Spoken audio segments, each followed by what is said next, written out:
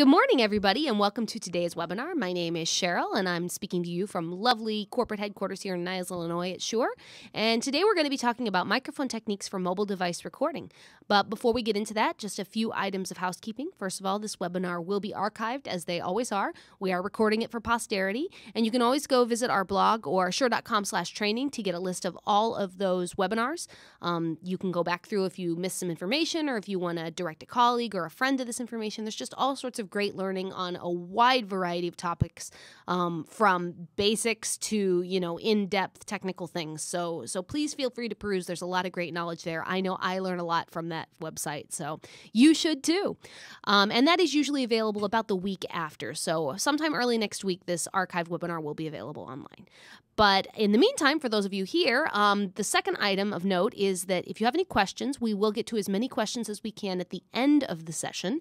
In the right-hand corner of your screen, you should see the little navigation pane, and in there will be a question section. That's where you can type in your questions. If you don't see it, just look for the little orange box with the white arrow in it and click on that, and that'll maximize that pane so you can get to that question thing.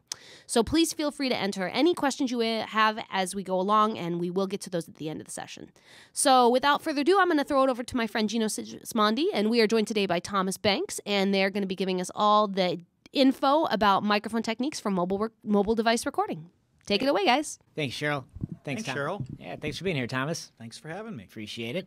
Those of you who registered for this webinar in advance, which is probably all of you because you have to register in advance, you may have noticed a slight tweak to the title here, which includes the word device, because we realize mobile recording could encompass a lot of different applications, but we're particularly interested here about what microphone techniques do you need to know, what things do you need to keep in mind when you are using a non-traditional device to capture that signal from the microphone, meaning, everyone's walking around with what could be considered a recording studio in your pocket these days, and that's the kind of things we want to address here, because, it doesn't matter what that device in your pocket is capable of, you still have to capture the analog waveform correctly in order for it to sound good. And that's kind of some of the things we want to go through here today. So specifically, what are we going to talk about? What are the things that you need to know? And, it's not much different than, any other recording you might have to do, which is,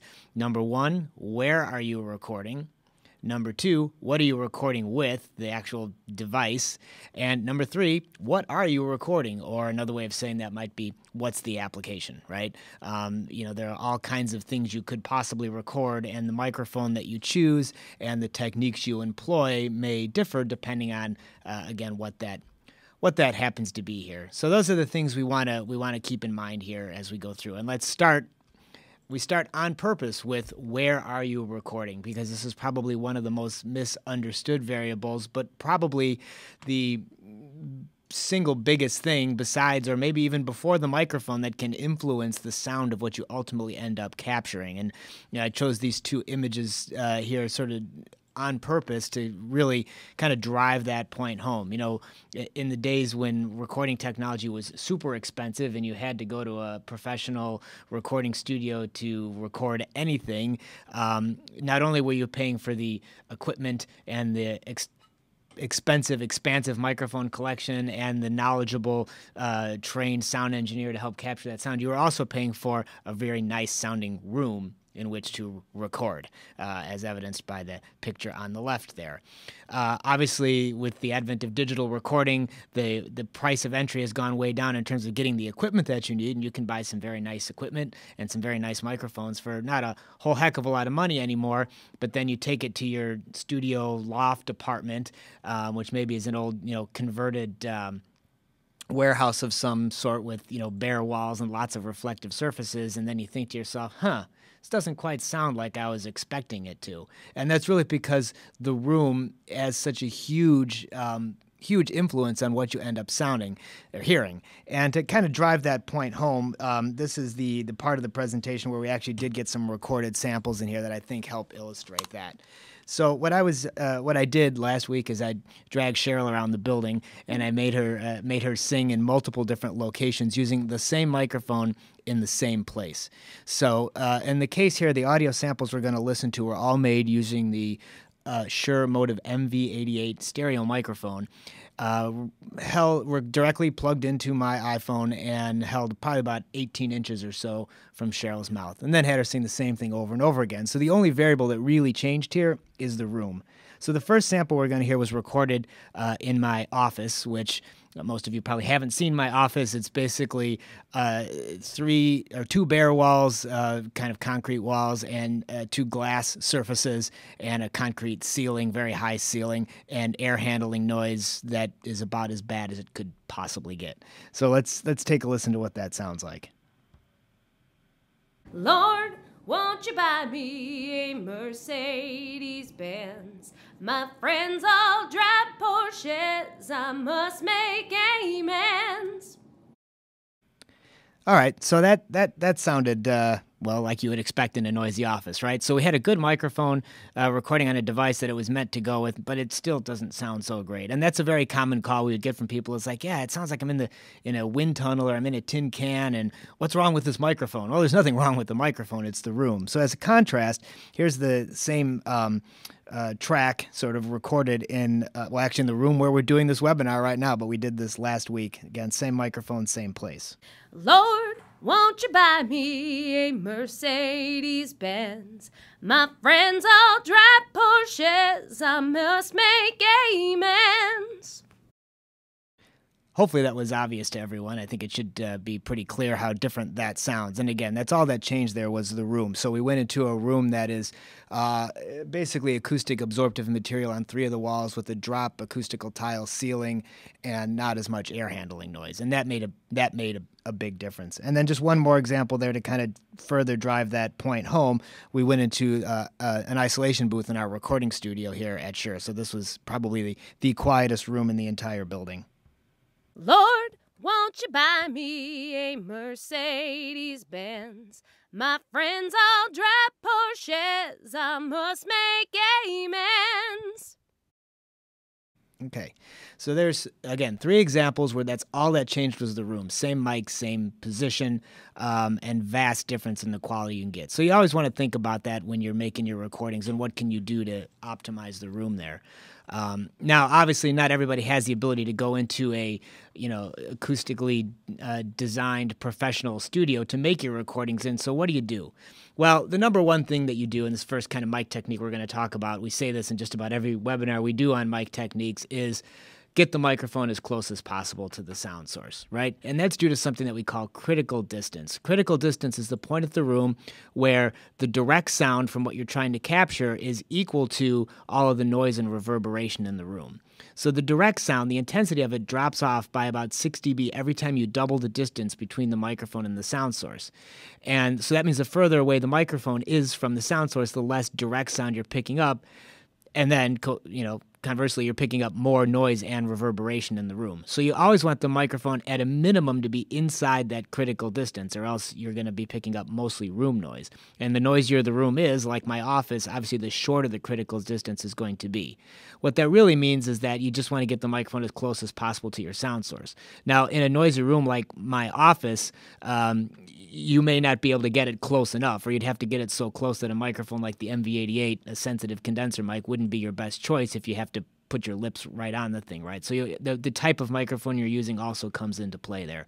But again, you really need to think about that in terms of where you place the microphone. So if the less ideal the room is, the closer the microphone has to be to the sound source, so that way you don't pick up as much of that room noise. But again, the room is such a important piece there. Now the other important piece to keep in mind too is that the microphone itself makes a big difference, right?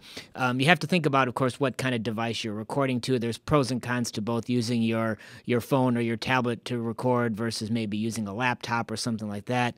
And that also influences the kind of microphone that you end up choosing. And we'll talk a little bit about the connectivity issues in a minute here. But one of the things I wanted to bring home just with a couple more audio samples here is that the less ideal the environment is, the more important having a good microphone makes. So what I'll do here is I'll compare using the MV88 microphone to the built-in microphone on an iPhone.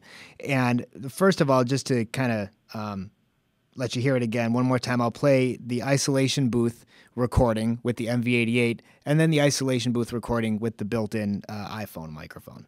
So here's the isolation booth. Lord, won't you buy me a Mercedes-Benz? My friends all drive Porsches. I must make amends. And now to contrast that, let's listen in the same room, the isolation booth, but using the iPhone's microphone at the same distance. Lord, won't you buy me a Mercedes-Benz? My friends all drive Porsches. I must make amends. You can hear a difference there, and that's a serviceable recording, and it's probably would work if you needed it to. But again, we're in the best room that we could possibly find to make a recording in. So to contrast that, we went outside, and let's take a listen to the built-in iPhone microphone outdoors, standing right outside Shure headquarters. Lord, won't you buy me a Mercedes-Benz? My friends all drive Porsches. I must make amends. And now we'll contrast that with the MV88 in the same location outdoors. Lord, won't you buy me a Mercedes-Benz? My friends all drive Porsches. I must make amends. So in this case, we could hear, I think, pretty clearly that, using a better microphone can help sometimes overcome a less than ideal environment. So, and there's less traffic noise, less pickup of strange reverberation happening because of where we were standing close to the building and all of that sort of a thing. So that makes a difference there in terms of the sound quality. And I probably should have mentioned before, I didn't think about it, but listening to this webinar with headphones probably would have been a good thing to recommend to people. But we will archive this if you'd like to go back later and hear those recordings through headphones so you can get a better idea of the differences there. So, but the other reason the device, you have to consider the device you're recording to is you have to consider how you're going to interface the microphone to the device. And this is a call that we get here a lot in technical support at Shure as, again, more types of devices come out onto the market that people can, use to record to. They know they need a better microphone and they want to go to the store and buy a professional microphone, and they buy something that has this gigantic round 3-prong connector on it with a professional microphone cable, and then they look at the input of their device and they think, how am I going to make this work? And generally, it doesn't work well unless you use the correct interface. In other words, professional microphones are not designed to interface directly with consumer devices. So you run into some issues there you have to be aware of. And trying to keep this webinar to move along, we don't want to get bogged down into just too many discussions on signal level impedance and cable wiring, but just suffice to say that you need to get an interface to try and get into your device digitally if at all possible. Even a computer may have something that is labeled audio input or microphone input on it, but those are really designed for consumer-type devices and really inexpensive microphones that you might buy at an electronics store like Best Buy or something like that. And they aren't really designed to deal with the signal level and impedance and wiring configuration of professional microphones. So generally, you're just going to have a lot of problems if you're trying to go into the audio in on your computer or the headphone / mic jack on a phone or something like that. You're better off just avoiding those altogether and going directly digital if at all possible. So on a computer, that means going into the USB jacks. On an iPhone or an iPad, that means getting into the Lightning connector and something like that. So how are you going to do that? Well, there's really 2 ways you can do it.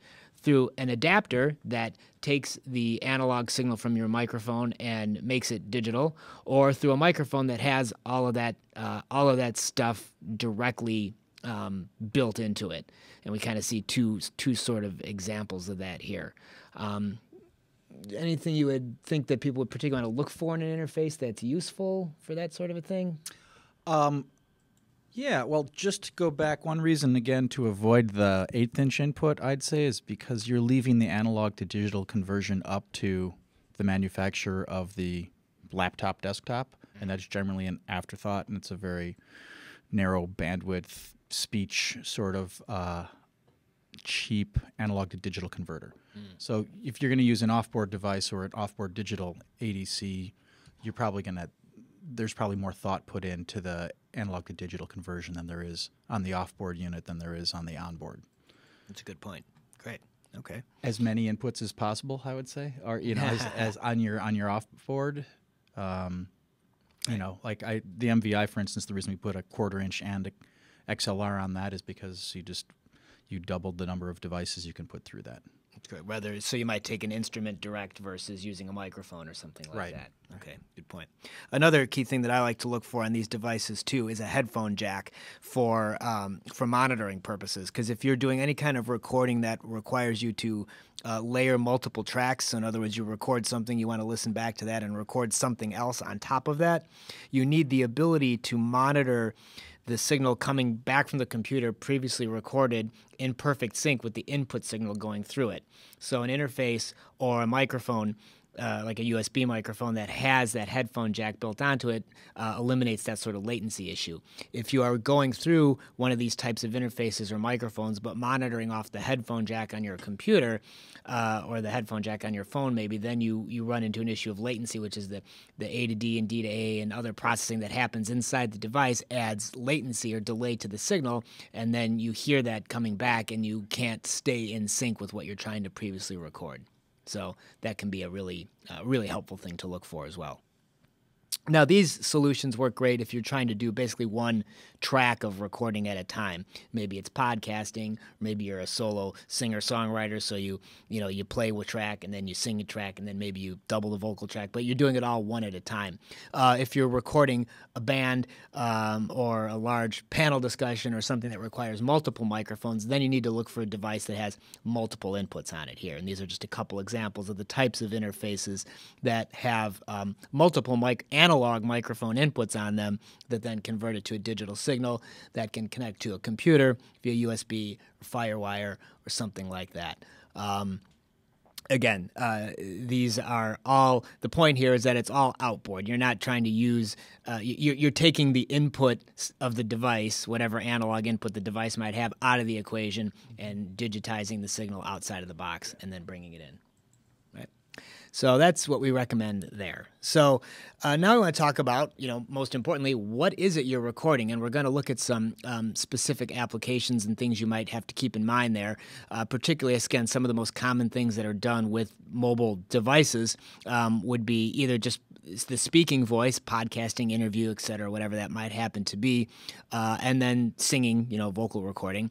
And then in the musical side of things, maybe an ensemble recording like, a small bluegrass group or a choir concert or a chamber string ensemble, something like that, as well as solar instruments. Maybe you're making a demo at home or something like that of your songs, and you just want to record one instrument at a time. And then, of course, field recording. If you have a battery-powered mobile device that can record high-quality audio, that's kind of a perfect application for that.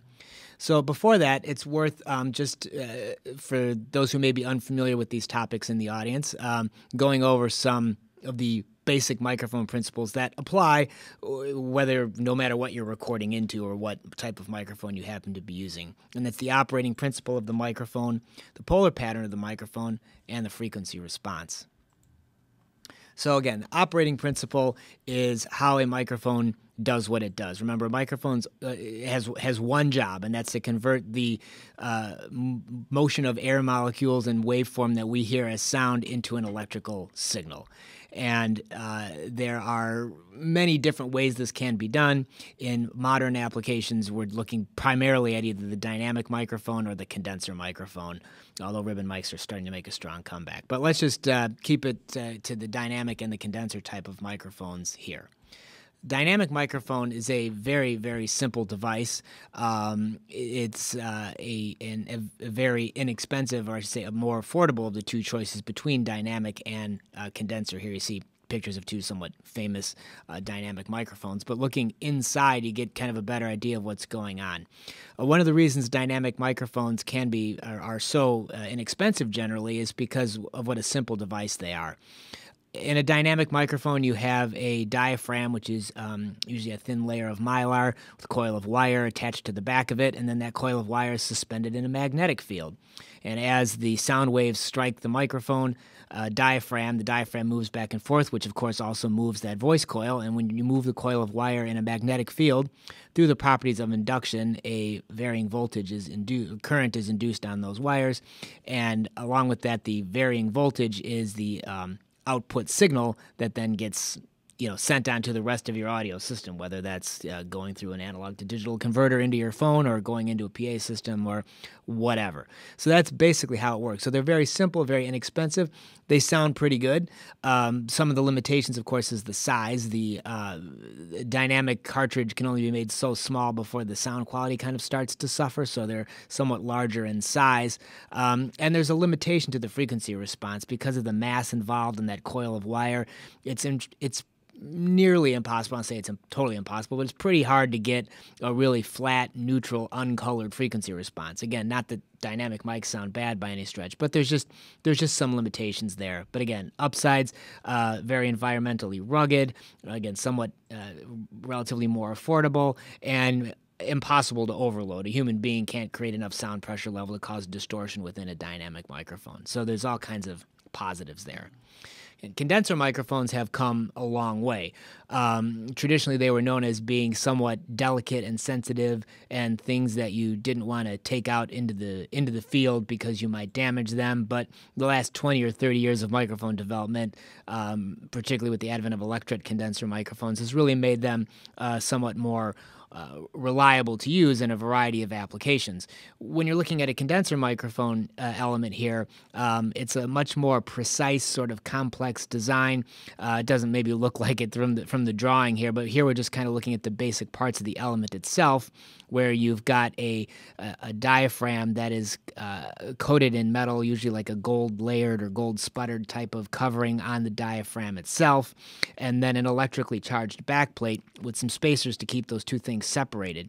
And in this case, when the sound waves strike the diaphragm and make it move back and forth, the actual spacing between the diaphragm and the backplate changes, and sort of disturbing that electrical field is what causes the signal that is the electronic signal that is then used to the output of the microphone. But because the impedance of a condenser element tends to be very high and the output somewhat weak, there are additional electronics involved, referred to as the preamp, in a condenser mic design, and those things are required in order for the microphone to do its job. If you are thinking about using a condenser microphone and connecting it to an interface of some sort, then for connection to your mobile device, you want to make sure that that interface has phantom power available in it. That phantom power, of course, is a voltage that is supplied to the microphone to make sure that it works. If you're using a digital microphone or a USB microphone that is a condenser, it probably already has the power it needs to make sure the microphone works. But again, when you're going through an interface, it's important to look for that phantom power. But condenser microphones can be more sensitive because there's less mass involved, and have flatter, wider, generally more natural frequency response, which is all good. They're somewhat more environmentally sensitive, maybe. You wouldn't want to use it if you're outside doing a news report on a hurricane. But they've gotten a lot more rugged, again, than some people may have realized. The other thing to keep in mind, too, is because of the electronics involved in the preamp circuitry, condenser microphones can be more easily overloaded than a dynamic microphone can. So you do want to pay attention to the distance to the sound source and the sound level coming off that sound source to make sure that you're not getting distortion within the microphone itself. Some condenser microphones have built-in pads and other circuitry you can use to help compensate for that, but it is something to be aware of. Next, we need to talk about the directional response of the microphones. Microphones can be generally broken down into two types of directionality, either omnidirectional, which means pick up from all sides like we see here, or some sort of unidirectional characteristic. Again, omni, as you see, means it picks up sound from all directions. It doesn't matter really which way you point the microphone, you will get decent sound pickup, which can be useful in certain applications, particularly lavalier microphones where you have to clip that mic somewhere on the clothing, on the body. It may not be the ideal location, but you've got to deal with what you've got.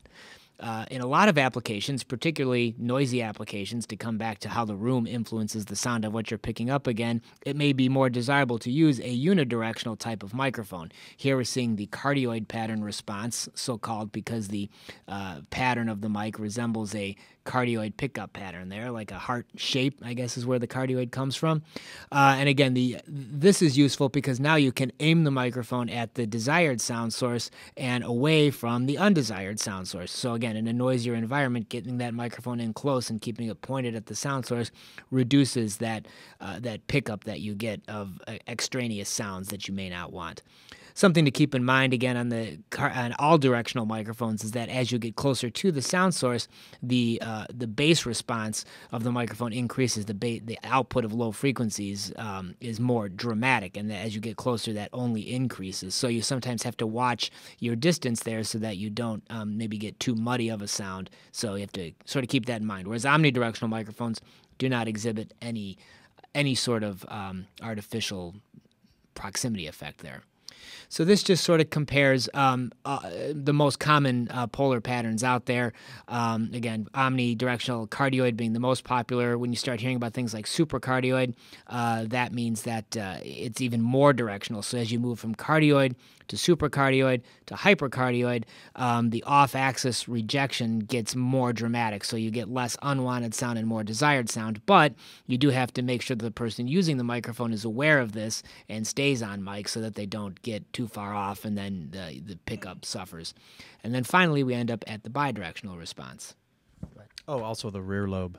Yes. As you get more directionality, you also got to make sure that people stay out of your directly 180 because you get more pickup when you get more directionality in front of the mic. You also tend to get more directionality behind the mic. That's correct. As you see that progression. Makes sense when you finally get to bidirectional and then it's equal pickup in both the 0 and the 180 directions. But when you get to hypercardioid, people know, I got a great, really directional microphone.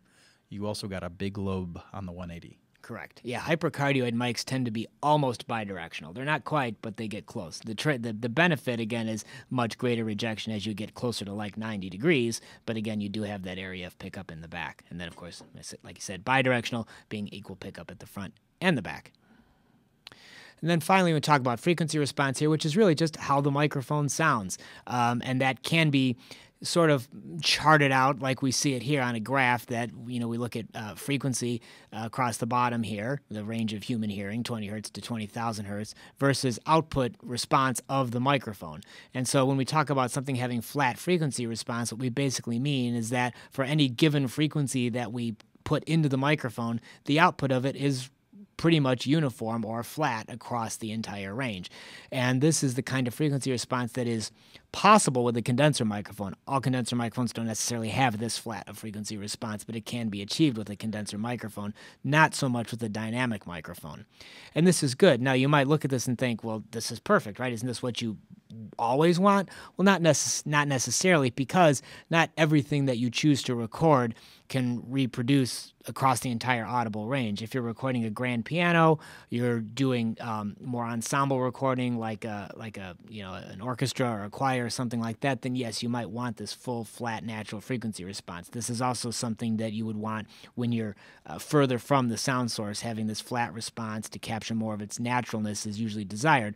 But for up-close mic techniques, particularly on instruments or voices that don't cover the whole frequency range, having some sort of a shaped frequency response can actually be helpful, particularly when we're talking about recording the human voice. For example, if you're doing a podcast or an interview or something like that, very few humans can produce much energy below 100 hertz unless you happen to be the bass singer in a gospel choir or something like that. But what does happen down there is rumble, wind noise, stage noise, vibration, pickup, things that are undesirable. So if you have a microphone that automatically starts to roll off below 100 hertz, that's actually a benefit because it eliminates those sounds that you may not want or that are actually going to muck up the recording. So that can be useful.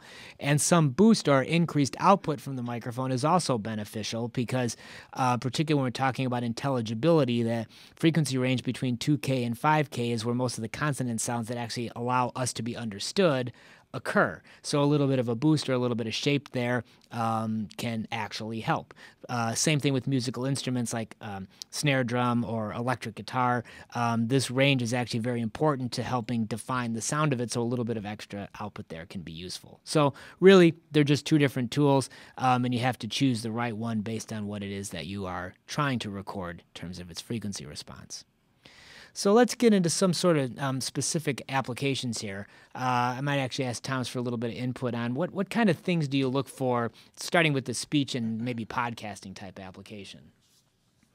What things do I look for? Well, speech intelligibility, basic reproduction. But again, what above that I look for is I like set it and forget it. Mm-hmm. I mean, in terms of a microphone, proximity, of course, is everything. That's not necessarily true just for podcasting, but yeah. In terms of the microphone design here, I think what we're looking at is a condenser microphone in this application. It is. It's correct? A small diaphragm cardioid condenser mic. Okay, cool. So I definitely, for speech and podcasting, you don't want an Omni. Probably not. Especially if it's sitting right next to your computer there, right? Right. Like I can hear your computer making all sorts of noise right now. It's got a huge fan in it. Yep. It's very loud. So directionality would help. I can't imagine that you would ever want an Omni for podcasting, but of course there's situations where you could. So a cardioid or a supercardioid or a directional microphone. Something like you said before with maybe a little shaped frequency response that was optimized for vocals would be good. I know podcasters like to have mute buttons, or what do they call those? Cough buttons, I think. Right, right. When you're doing an interview, yep. General recommendations, as you think of too, in terms of placement, is about 12 inches or so from the mouth. Not too much further than that, because again, then the room starts to come into the equation too much if it's a noisy room. And also, when we talked about that proximity effect earlier, right? If you get too close to the microphone, suddenly you start sounding muddy and not maybe as clear. So general sort of placement recommendations for this application are a little bit further away as well, I think, generally sort of speaking here. I don't think a stereo microphone is your friend generally in a podcasting situation because it's going to pick up more of the room. Right. Cool. And then another speech application might be for an interview. I know one choice here might be the lavalier type microphone, right? Which in this case, what are we looking at here? Is this an Omni or a cardioid pattern microphone? This is an Omni. Okay, good. And that works well for interview because then, again, with this application, you don't necessarily know where you're going to be able to put the microphone, depending on what the person is wearing and how much you want the microphone to be seen or not seen. So an Omni is usually used for interview applications in speech, whether you're watching newscasters on television or somebody recording a podcast interview or what. I always recommend a lav mic as a first choice for anybody, just because rule number one is the closer the mic is to the source, the better it's going to sound, no matter what your situation is. So if you can get the mic, 3 to 5 inches from the mouth, that's going to be great. The Omni's effective in situations like this. Well, for instance, if you're giving a lecture or if you're in a exhibition hall, you're definitely going to hear the speaker above the environment, but you will get a nice bleed of the environment that gives you a sense of where you are. You can hear the audience a little bit, or you can hear the trade show floor a little bit, but you're definitely going to hear the speaker first and foremost in the audio mix. Because like we said, it's closer to their mouth. Because it's closer to their mouth, right, exactly. Yeah, that's always a good point. And again, the great thing about this is if the person you're interviewing, the talent, is not familiar with microphone technique, they can't get away from the microphone. That's right. Right? You can always tell when you're listening to a podcast if they're not using lavalier mics, they're using a tabletop or a desktop mic, and the sound starts to sound a little bit more like this kind of a thing because it's a little off axis. Yeah, they don't know to stay on the mic, or they kind of lean way back in their chair, and the sound starts to change somewhat dramatically. So you kind of overcome all of those issues if you just put the mic right on them. Or they turn their head to talk or look at something. Yeah, Omni's going to take care of that. What's going on with this connector here on this one? That's not the typical mic connector I'm used to seeing, and it's not a Lightning or a USB connector either. I've heard that called a lot of different things. 1/8 inch, 3.5, TRRS, 4-pin. I've heard it called 4-pin more recently. It looks like what you had on your headphones, or what you might have on your earbuds, right, that go into your device, your smartphone, your tablet. If you're one of those people who has headphones or earphones that have an inline microphone, you will recognize the 4-pin perhaps because that fourth pin is for the microphone. So the more common connector is a the TRS, which TRS, what is it? It's tip, ring, sleeve. That's what it stands for. So a tip ring sleeve has a tip and a ring and a sleeve. Even the more simple is the tip and sleeve, which I think is what you see on basically quarter-inch instrument cables, Right. just a tip and a sleeve. And tip, ring, sleeve refers to the 4 different sections that you have there. So more of an electric. Interesting. So in this case, with this microphone, we're not actually digitizing the signal first. This is taking advantage of the internal. It is. Digitization of the device itself. And it's right. the 4-pin configuration is basically so that it can go into a smartphone or an iPhone, and the pin configuration will be correct to what that device expects to see. But you are correct, as we are leaving the analog to digital conversion up to the smartphone or the tablet or the iDevice, and those are definitely band limited and sort of an afterthought, and they apply all sorts of other things like automatic gain control, because they're in charge of that. Yeah. So, but for speech, it's definitely an effective, quick, and easy solution. And I think the reason we did this one is because it's just people have been asking for it, and a lot of people use iDevices and tablets to record speech and lectures. And the biggest Good enough for that. Absolutely. The Yeah. biggest benefit you get is proximity because, unless you want to hold your smartphone or your tablet in front of your mouth, for the duration of your speech or lecture, you're going to put it down on the desk, and then you're going to be a foot or two away from it, and then you're going to get a lower quality of audio because you're going to get more room. Cool. But you could, if you had your own lavalier microphone that was a traditional XLR type condenser microphone, you could run through an interface of some sort. Absolutely. So moving on to applications here, but there on top of the guitar case here, you see one of those types of interfaces. That's the Shure MVI, which has phantom power and an XLR connector. And you could, if you wanted a little higher quality, get one of those regular lavalier microphones and run it through an interface like that. So here we're basically seeing 2 ways to approach sort of the same thing, depending on whether or not on the left you already own a nice condenser microphone that you like to use for your vocal applications, and you don't want to have to buy a new microphone. Then you just get the interface. You make sure the interface has phantom power. In this case, it goes right to the iPad, which is kind of a cool thing about the MVI. A lot of them are just USB or FireWire only, but in the case of the MVI, it'll actually do both. Mm-hmm. Right? So you can run to whatever device it happens to be and whatever microphone you happen to have, and that works well. On the right, of course, this is the MV51, which is built in with the digital conversion for you, and again, right to the laptop in this case. Right. Could go right to the iPad or the iPhone or Android device. Yeah, on the left, the MVI is our single-channel interface. It's an analog to digital interface.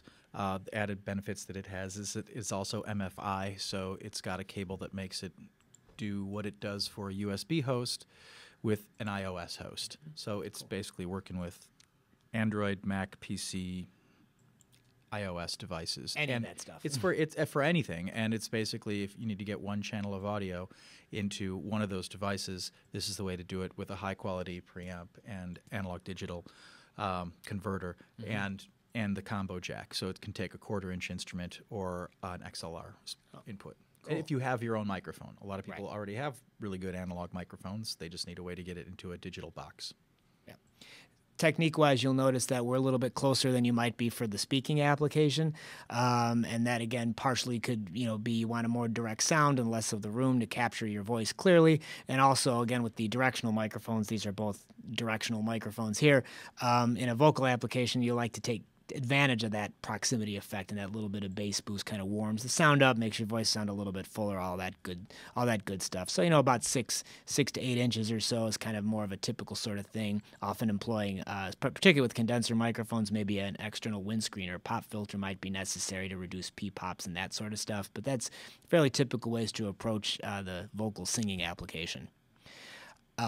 And then the solo instrument application, again, same thing. You probably want a decent sort of maybe condenser microphone, depending on what you're recording. Although sometimes for electric guitar and stuff, if you're running through an amp, you like the dynamic type of microphone, or maybe you go to Thomas's point, you go direct. Again, these things have a 1/4-inch input on it. If you want to record your guitar sound directly into the device, the MVI will allow you to do that, and with the amount of post processing you can do in these devices, particularly like in this application with electric guitar, most people don't listen to an electric guitar recorded directly off the instrument, but you record it that way, dry into your iPad, and then apply guitar amplifier modeling effects later on or whatever, and you end up getting the sound that you want. So you can kind of go either way here.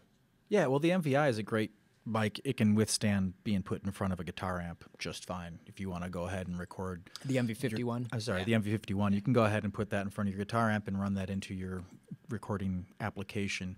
But in many cases, we've found out people don't have a situation, let's say, where they can.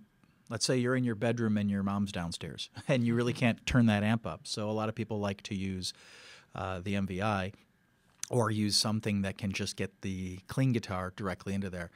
The MVI sounds great because it's a Class A buffered preamp. It sounds good on its own, but what it really lets you do is take advantage of all the guitar modeling that's in these digital audio applications, GarageBand and whatnot, that make your guitar sound like anything you want it to with any kind of pedal in the world, and amplitude and whatnot, those things that people use nowadays, which basically gives you a whole plethora of amplifiers and pedals without the added benefit of the volume in your bedroom. Right. And again, to drive the point home, there's really no way to connect your guitar directly to your iPad without something like this. Right. There's no instrument jack on a mobile device. Not yet that I've seen. And a 1/4-inch input, I don't see anybody putting on in the near future just because the devices keep getting smaller. Yeah.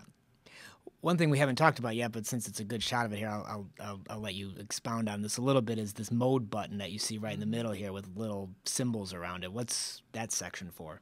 Well, I'll tell you, when you get into the guitar, we leave the modes aside. So if you're actually going to plug in an instrument like a guitar or a keyboard, what you basically get is a monitor on-off toggle with the MVI. And with a XLR, when it senses an XLR, then it gives you the same 5 speech modes that are in the MV51, which is one that's optimized for speech or podcasting, one that's optimized for singing. That's a speech bubble with a musical note inside of it. One that says acoustic, which is basically optimized for acoustic instruments. And then a loudspeaker it's supposed to indicate loud sources, like an amplifier. Okay. Or a really loud stage. And then the bar at the bottom indicates flat, which is no processing. So the other 4 processing include basically like maybe a de-esser in the speech, a little bit of a limiter and a compressor, and then a frequency response curve that's tailored for that application. There might be a little like mid suck out on the acoustic mode, and then a little presence peak for the speech and the singing mode, that sort of thing. It's kind of built in under the hood. It's not, I would say, over the top. So we're not trying to color the sound a lot, but it's basically there to handle what that application might include. Cool. And kind of optimize for things that you would do in post-processing if you're not the sort of person that's familiar with post-processing. That's all. And if you are, that's why we give you the flat. Right. So if you don't want any DSP, go flat, and then you can do whatever you like later. But yeah, cool. If you like to play in post. Excellent. Now when we talk about ensemble recording, again, there's a couple different ways to approach the ensemble, but we're assuming that you're trying to maybe capture, a singing group or an acoustic band, or maybe you're just trying to record your song ideas as your band is working on it, and you don't want to set up a whole ton of microphones. There's a couple of different ways you can do this, but a very simple technique that people like to employ using 2 microphones is a stereo mic technique. So what you're looking at here is the MV88, which is, despite its tiny size, it doesn't look so tiny on the right, but if you look at on the table here left, it's not, kind of connects directly via Lightning connector to your iOS device there. You're getting a stereo microphone. What technique are we using here? To achieve the stereo. Throw me the softballs today. This is nice. Well, so a lot of products on the market are XY, and this is an MS, which is which is the only other stereo microphone in the Shure portfolio to date. The predecessor being the VP88, which is also a mid-side microphone. It retails for about $1,000, and it's 1.5 feet long. Oh yeah. Right. So, and it's got a 5-pin XL. I think it's got the 5-pin with the XLR snake on the end of it, or the Medusa. It's a great microphone, but it's also really not intended for any applications like this. So this is what's nice about the mid-side architecture, is that by using 2 capsules in this conjunction, which is to say front-firing cardioid that's at the end of that barrel, and then a side-firing bidirectional that's facing the left and right sides, in conjunction with one another, we can achieve a variable stereo width, which you can select, and then we can also individually select for different applications each of those capsules individually, the cardioid or the bidirectional. And you can also output raw mid-side, which is to say the signals from each of those capsules separately, and then for someone who, again, likes to process in post and do their own stereo matrixing. So it's very, very versatile. Okay. Good. Yeah, the thing I like personally about the mid-side is that it's completely mono-compatible as well. So unlike XY, where the theory behind XY stereo miking is 2 cardioid mics get as close as possible as they can to minimize any sort of phase issues, but that's, you can't have 2 things physically occupy the same space. Right. So an XY technique will never be completely mono-compatible. But with this MS type mic mid-side, again, if you do end up with mono, the bidirectional capsule just cancels itself out, and you're left with just the mid or the cardioid pattern capsule. So it's completely mono-compatible. And then again, either directly as you're trying to capture the recording or in post-production later, you can adjust the width of that stereo image. With XY, the only way to really do that is to physically move the microphones to adjust the width of the stereo image you're picking up. Mid-side kind of accounts for that. So again, a good condenser stereo mic placed at a distance is a great way to capture that natural sound of the ensemble itself. And that type of microphone is also good, maybe more for the field recording absolutely. Yeah, because of its size. Again, this one, we did limit it a little more in terms of its platform base. Like, this is not a Mac or a PC. It does have that lightning connector on it. It's not going to work on Android. It's only for iDevices. We did this because we saw the technology trend being that a lot of people that want to do capturing and editing of audio and video are doing so on these sorts of devices, and there was really no good front end that allowed you to do this. And the thing is, people do video just as much as they do audio on these devices, so this allows you to get, arguably, stereo is perhaps even more important in video applications because there is a visual content that does correspond to a left and right field.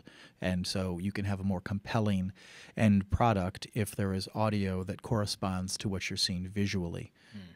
And I think that's a good point to make maybe about the MV88 just in particular, is that we have a recording app that you can get to use with any of these microphones. But when you plug something like the MV88 into your iPhone, any recording app or your video capture that you happen to be doing uses that microphone. Yes. Right. Yeah, that's the beauty of the iOS ecosystem is if you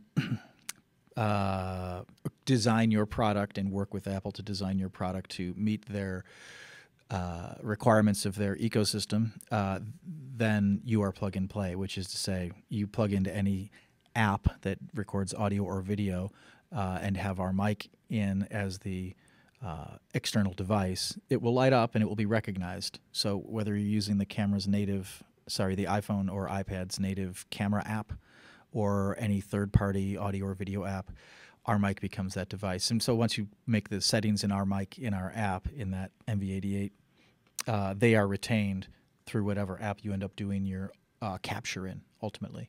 Perfect. And then on the right there, you see pictured the AMV88-FUR, which is the Rycote windscreen that we have available for the MV88. The outdoor recording I made earlier wasn't a very windy day, so I didn't have a need for such a thing, and it sounds pretty good. But I got lucky. I got lucky. You got lucky. Yeah. Plus, I was close to the building too. I would say to anybody that does any field recording understands the need to protect your microphone with some sort of furry. Rycote are the people that actually invented that. I think they got a Grammy. No, it's not a Grammy. What are the ones they give away for motion pictures? An Oscar. They got an Oscar a couple decades ago when they came up with that, but they recognize that wind actually breaks up the low frequency information that occurs from wind. So we work with them to make a furry for this. But if with these condenser microphones, they're extremely sensitive. I mean, with this 88, honestly, if you even start making hand motions with it and waving it around your hand, you're going to pick that up. It's an extremely sensitive microphone. Yep. So there's a windscreen, kind of a foam windscreen that's included with the mic. This is an accessory that, again, any sort of outdoor recording, highly recommend. The foam is great for plosives, right? And then this is ideal for wind. Okay, so there's kind of a family shot of some of the mics we've been talking about there in the new Motive lineup. We also have, for people who have been around for a while, the X2U, which is still a currently available product that is XLR to USB converter device as well. Similar to the MVI, but without the 1/4-inch input on it and the different mode settings and such. Yeah, there's a couple. I mean, I'd say the big one is that it's 16-bit 44.1 sample rate, right? Whereas the Motive stuff is all 24-bit 48K. Okay. And the other thing, in terms of the MVI, which is it's the direct ancestor of the MVI. It only does XLR, and the MVI does XLR or 1/4-inch. The third thing that is different is that it is not iOS, so you can't USB only. USB only, so it's not iOS. That's the third big thing. They both have onboard monitoring. However, there is a blend, which you see on that little monitor. There's a picture of a computer and a microphone, which allows you to blend the audio coming back with the audio going in. That actually got some people lost. It's sort of an advanced feature. So on the MVI, that's always set to a 50-50 split. Yeah, good point. And there are bundles too with include either the SM57 with the X2U or the SM58 with the X2U. So just yet another option out there for USB recording. So that brings us pretty close to the end here. I do want to mention there is a PDF document uploaded into the webinar that you can download, which is our Introduction to Home Recording and Podcasting educational book, which goes into all of these topics in much more detail. So please feel free to download that, or you can get it later from the Shure website. Again, as Cheryl mentioned, you can view archived versions of all of our old webinars at shure.com/training. If you'd like to get notifications for future webinars, you can go to shure.com/subscribe and get notification. And our next webinar is going to be on October 18th, and that's going to be microphone techniques for theatrical performances, which should be a good topic. But with the few minutes we have remaining, I wanted to see if there's any questions out there that we might be able to field. There are a couple. There are some all-in-one recording devices like Zoom. Can you speak to those at all? Well, I think one of the things maybe Thomas might have more input than I do is that you're sort of you're locked into that device and those microphones, and you don't have a lot of flexibility in terms of choice as far as what kind of applications you like to record with, what sort of microphones you might want to record with, things like that. It's a fixed ecosystem, I guess. What is I'm sorry, Zoom? Zoom, yeah, like the Zoom recorders or right. Yeah. Okay. Or Tascam, I believe, makes some. Well, Zoom makes a lot of products, right? I think they're out of Japan now. Maybe they're part of Roland. They're some good products, right? They're definitely made a name for themselves in the terms of the portable handheld field recorders, right? Like the Zoom H4n is very popular, and they've done a couple of different ones. One with the interchangeable head, I think that's the H6. Those are great standalone products. I'm not going to knock them. The one thing I'd say is that in terms of they generally have a lot more features on them. They're a lot more expensive than any one of our individual Motive products. They have things like XLR inputs and things like that. The one thing you have to do is media transfer, and I think the way the technology trend going is like if you have to take an SD card out of something and put it into something else and transfer your media, it takes time, and it's something that a lot of people just don't feel like doing. So that one of the advantage you have is if you capture on an iOS device, which is basically a flash drive itself, or capture directly on your computer, you're just one step closer to editing what you have. In terms of the 88, the Zoom did make, I think, the only other mid-side competitor that's out there, which is, I think, the Zoom IQ6. It's not bad, but it's $50 cheaper, and it is also entirely plastic. So there's a build quality issue there. It is the only other one that supports video. But yeah. A lot of what I think it again comes down to for me is like, you've already got this thing that you spent several $100s on, your phone, your iPad, whatever it is, right? And you want to add something on it to be able to record with that device. And any of these microphones allow you to do at least as good of a job, if not better, than some of those sort of all-in-one devices. Some people like purpose-built things. It's like, I just want to record and I don't want it to do anything else, and that's all fine and good. But again, the flexibility of taking advantage of the technology you already have and just adding a microphone to it, that's kind of what we're talking about here. Cool. All right, and then one last question, and it's sort of a hot button topic, so you've been getting softballs, Thomas. Here's your tough one. Are there any plans to do an NV88-like mic for Android? Yeah, we love that question. Let me try to keep this as simple as I can. So when we started working on these microphones, Android was not supporting USB audio, right? So if you're not going to have a platform that supports USB audio, you can't make a product for that. About midway through the development of Motive, they did come out with an OS release that supported USB audio. It's called, I think that was Lollipop. But there are so many Android devices out there that your mileage may vary on how well that works. And I can't speak to terms of product roadmap, but I am happy to see that the Android ecosystem is sort of giving more support for USB audio and USB audio devices. What I say to people right now, the solution is there's a really great audio app called USB Audio Recorder Pro. It's like a single channel, I think. And then there's a more fully featured digital audio workstation. It's called Audio Evolution. And we've talked to those folks. They're out of the Netherlands. They're on Google Play. They're highly rated. What they did was they wrote their own USB audio driver, which is far better than the native Android driver. And using their app, you can do fully featured recordings like you could if you were a GarageBand user on iOS. And with that, with their app, our microphones work just fine. That is to say the MVI, the MV51, and the MV5, and the MVL, right? The only thing that doesn't right now is that 88. So we'll see. All right. Which Shure mic is recommended for voice recording to break into the voiceover industry? The SM7B. Yeah, I knew you were going to say that. Oh, but he said Motive mic. Oh, Motive mic. You know what? I have heard great things out of the 5. It just depends on what your budget is. The 5 or the 51 are going to both be great. One is a small diaphragm, one is a large diaphragm. I've heard such good results out of the 5 that I really don't think people need to go further. What I would say is that the interface that you're paying for on the 51 is a little more elegant, and like one feature that people like to have is that cough button. Frankly, the Mute. cough button, the mute on the back of the 5 is a plastic button. It's a physical button, and it's going to make a click when so unless you want to edit those out, I would say go for a 51 because it's got this cap touch panel that's an industry first, and it allows you to make noiseless, seamless adjustments such as mute. Awesome. Great. And last question. What mic was used for this webinar?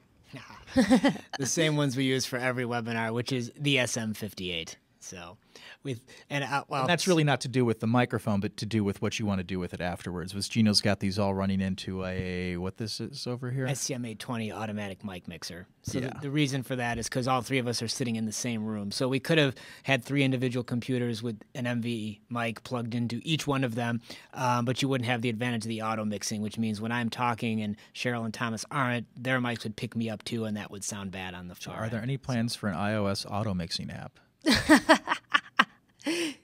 Good idea. Yes, we're in a little bit more of an advanced setup here. We want to thank you so much for joining us today. If you had a question that you didn't get a chance to ask or something that comes up later, and it doesn't have to be regarding this, it can be regarding any sort of audio or microphone question, you can send that to support@shure.com, and we'd be more than happy to answer it. So we want to thank you so much for joining us today, and hopefully we will see you next month.